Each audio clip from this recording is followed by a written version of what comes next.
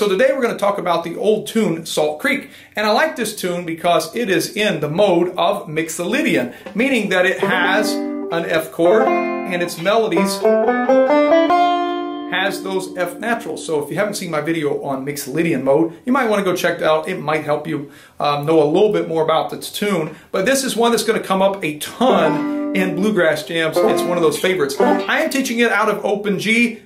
At the same time, understand that a lot of people play this in A. In particular, if you're going to play this with mandolin and fiddle players, they love it in A. So you're probably going to want to learn how to use the capo on this and transposing it up to A once you're done learning it in G. So let's go ahead and get started. All right, so let's walk through this Salt Creek. And what you're going to do is you're going to start on the 4th fret of the 4th string, and you're going to just simply slide in to the 5th fret of the 4th string while doing a 4-3-1 roll. So it looks a little something like this. And then the 5th string, so we have this. So it's a forward type roll, and then the 3rd string with our pointer, and then a pinch, our timekeeper. It sounds like this. I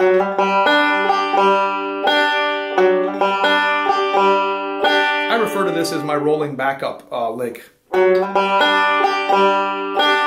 From there, you just have a Cripple Creek slide, which you should already know. 3-2-5-1, I'm going from 2 to 4. 1st fret of the 2nd string, and then another pinch. Gives it a suspension kind of sound.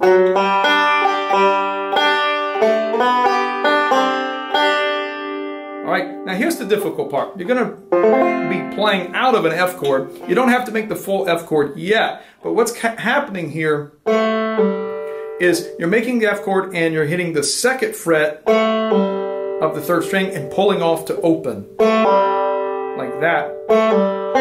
And while doing that, you're going to hit the 2nd string at the same exact time, or slightly after, I mean. So, and then the ring finger comes down to the 4th string, 3rd fret. So this sounds like this.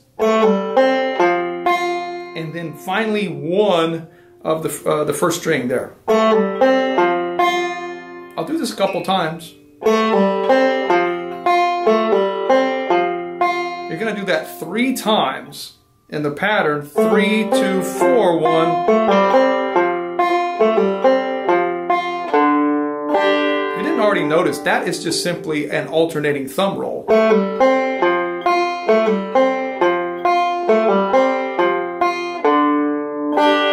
I'll take it from the top.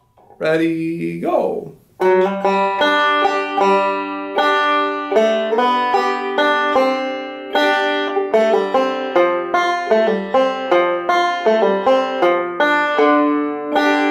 Back to the beginning. But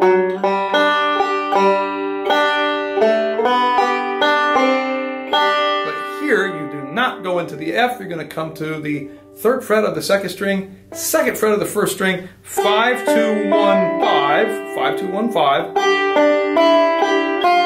And that ring finger is going to hop into the 3rd fret of the 1st string. Now when you get here, the roll pattern is now going to become 1-2-1-5. But you've got to lift up this finger.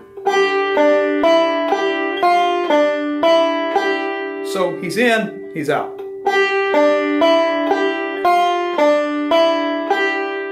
One more time. From there, you're going to jump over to the 2nd fret of the 3rd string and do a reverse roll. 1-2-3-1, 3 pinch. I'm going to take it from that last 4 bars there, I believe.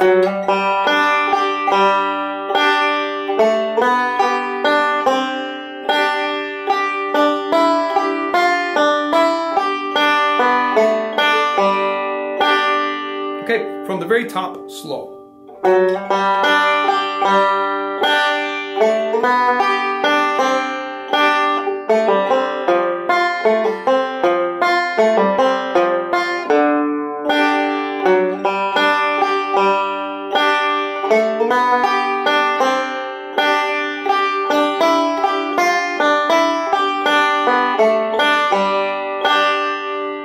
right, so you repeat that twice. That is the A section. Let's go on to the B section.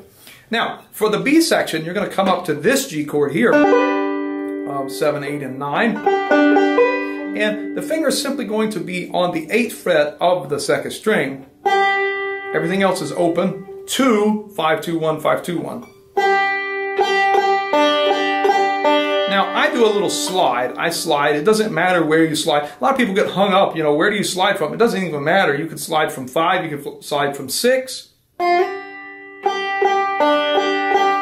So slide on the 2nd string. 5, 2, 1, 5, 2, 1. Now, from there, the ring finger is going to hop into the 9th fret of the 1st string, and you're going to play 5, 2, 1, 5 again.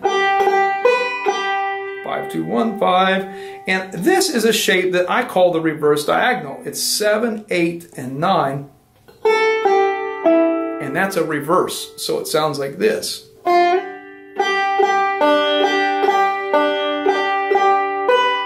2, 1, 5. Reverse diagonal, reverse roll.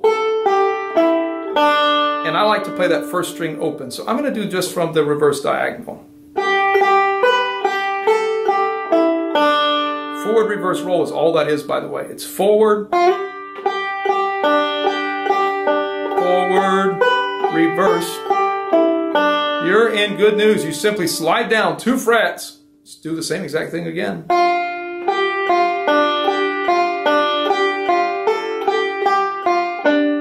So literally identical. And then move back up.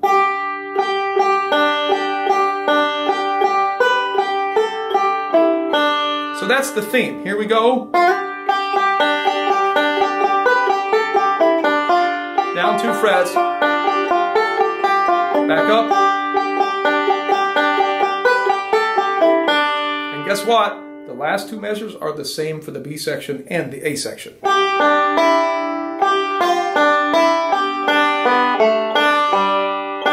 That on purpose. That way you have less to learn. Let's take it from the top of the B section. Ready, go.